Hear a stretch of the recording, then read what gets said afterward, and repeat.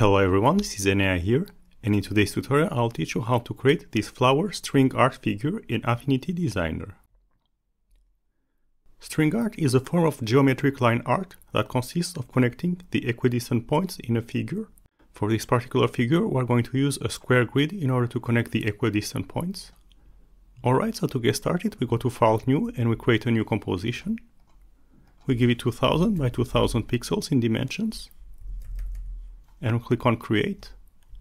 And then we make sure that Snapping, Snap to Grid, Snap to Guides, Snap to Object Bounding Boxes, and Include Bounding Box Midpoints are enabled.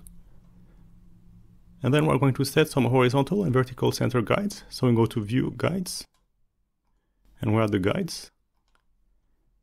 And then we're going to set up the background. So we take the rectangle tool, we set the fill to black, and the stroke to none.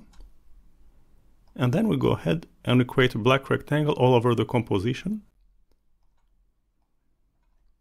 And then we're going to set up the grid. So we go to View, Grid and Axis. We check on Show Grid. We set the grid lines to a white color to make sure that it is visible. And then we go to the Basic tab to set the spacing. We set the spacing to 50 pixels and then we close the Grid Manager. And then we're going to draw the figure. So we press on Escape to unselect the background rectangle. And then with the rectangle tool again, we set the fill to none, and the stroke to white, and the stroke width to 1 point. And then we go ahead and we create a rectangle. We select it in the Layers panel, and we give it 500 by 500 pixels in dimensions. So 10 grid units by 10 grid units. And then we position it so that its right extremity snaps to the vertical guide and its bottom extremity snaps to the horizontal guide. And then we're going to start to connect the points. So we take the pen tool, and then we're going to start by connecting the first point on the top extremity of the square to the first point on its right extremity. And then we press on Escape to unselect. And then we connect the second point on the top to the second point on its right extremity. And then we press on Escape again. And then we connect the third point on the top to the third point on the right extremity. And then we press on Escape again. And then we continue the process.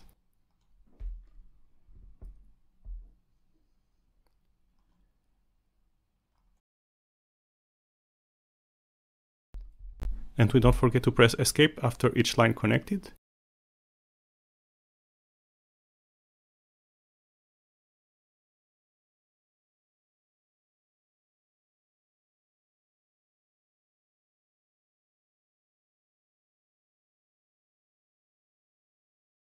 And then we take the Move tool. And here in the Layers panel, while holding Shift, we select all the lines that we've just created. And we press on Ctrl G to group them together. And then we press on Ctrl J to duplicate them. And then we flip the duplicated lines horizontally and vertically. And we position them so that they snaps to the left and the bottom extremity of the rectangle. And then we select all three elements, the two group of lines as well as the square. And we press on Ctrl G to group them together. And we go here to enable Transform Origin. We set the rotation center in the middle of the composition. We press on Enter to bring out the Move Duplicate panel. We check on Duplicate. We set the number of copies to 3 and the rotation angle to 90 degrees. So now we have 4 petal units. And we select all 4 petals. We press on Ctrl G to group them together. And then on Ctrl J to duplicate. And we are going to rotate the duplicated group by 45 degrees. So now we have created the figure. The next step is going to be to add colors.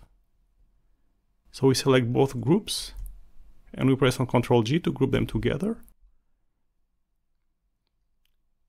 And then we take the gradient tool. We set the context to stroke as our figure is stroke only, and the type to radial. We're going to set the central color to a lighter shade of pink.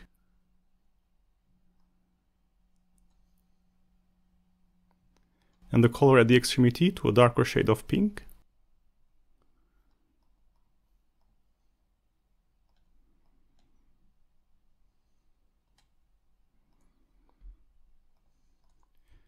And if we want to make the figure more impactful, we can make the stroke a bit thicker. So I'll set the stroke to 1.5 points. And now we can hide the grid. So we go to View, uncheck Show Grid to see the final effect of the figure. Alright, so that was it for this tutorial. You learned how to create a flower string art figure in Affinity Designer. I hope you've enjoyed this tutorial and learned something from it. If you did, don't forget to like and subscribe for more Affinity Designer tutorials in the future. And until then, see you next time, bye!